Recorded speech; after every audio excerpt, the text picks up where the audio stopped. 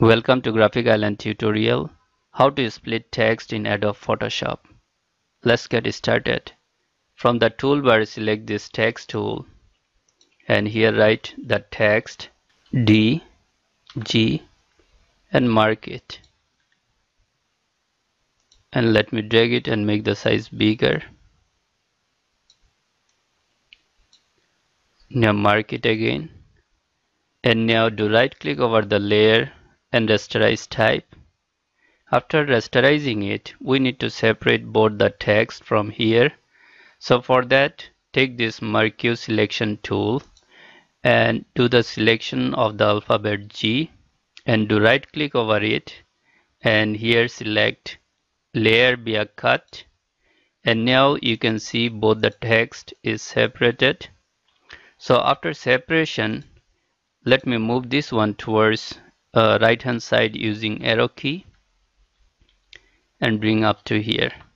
Here I want to split for the alphabet D and make a gap here. So for that, select the alphabet D and take this quick selection tool and select this one. After selection of this one, now go to select, modify, expand.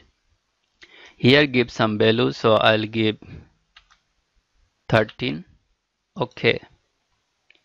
And now select this alphabet G and press delete key on your keyboard, and here you can see we split for the alphabet D and we deleted some portion of the letter G.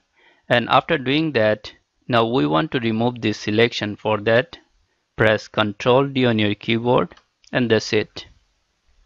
And now you can apply different color for that. For that, select this paint bucket tool, go to here and you can choose different color and apply it.